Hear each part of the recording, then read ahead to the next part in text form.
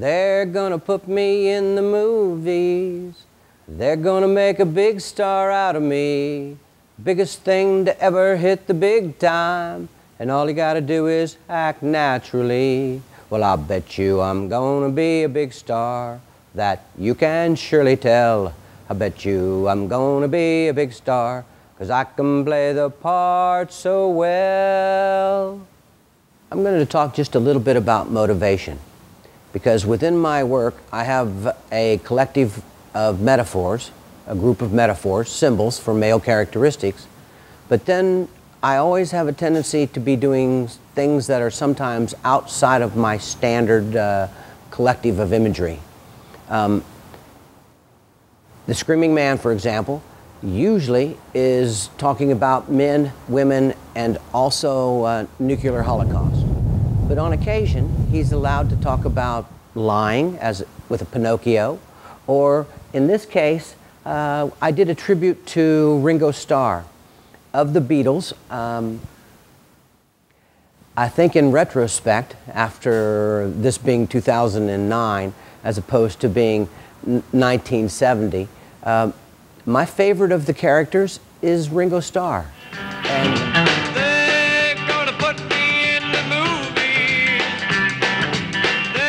And I like the fact that he was kind of a hidden identity. He was the drummer, and I think, what, 3 songs out of all the songs that the Beatles produced were his. The 2 that I'm conscious of is this one about playing the part so well, and the other one was the Yellow Submarine. I perceive myself as an overachiever.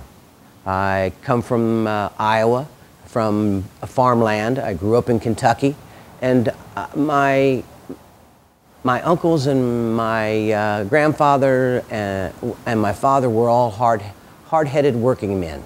It's like they always had to overachieve. There was so many obstacles in their way that if they didn't overachieve, life would have held them back.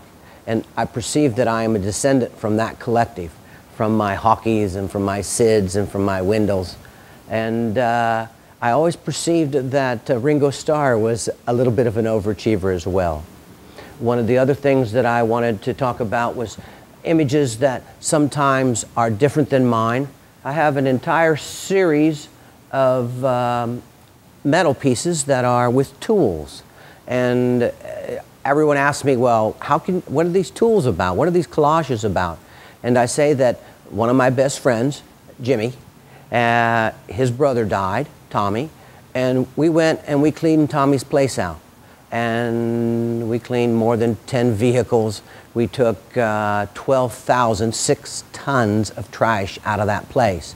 And at the end of the day, after almost 2 months of moving trash, I was given all the tools that were from Tommy's place.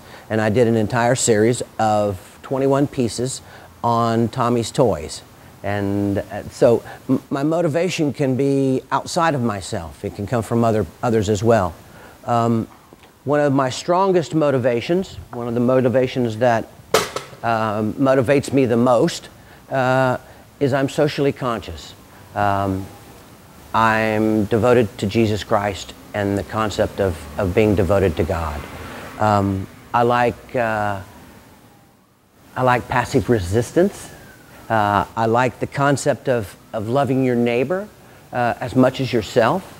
And sometimes the concept of isn't God great? And the individual, the consciousness that brought me to God was Jesus.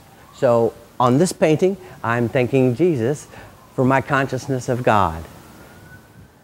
And I also have this little piece here that is a series that I have on the prophecies of Jesus Christ. And I put this one here. This was the first of the prophecy pieces, metal prophecy pieces. And it's the one that has been in 2 or 3 or 4 exhibitions in Europe, in Milan, and the crucifixions, I collected from the flea markets in Milan, Italy. And after I had a collective of more than 20 or 30, I started putting them into my sculptures. Now, isn't that funny that by walking the flea markets of Milan, Italy, I could pick up crucifixions, crucifixes, and then in the end it would be an entire series of pieces based on the prophecies of Jesus Christ. With me, I always like to talk about, when I'm a critic and I'm always with other artists, I always like for them to talk about where they come from, because I believe that where you come from has a lot to do with what you make. And the influences of a friend of a friend, or a thought about God, or even somebody like Ringo Starr being so socially accepted that he couldn't help but succeed. Those are just a few of my altar images.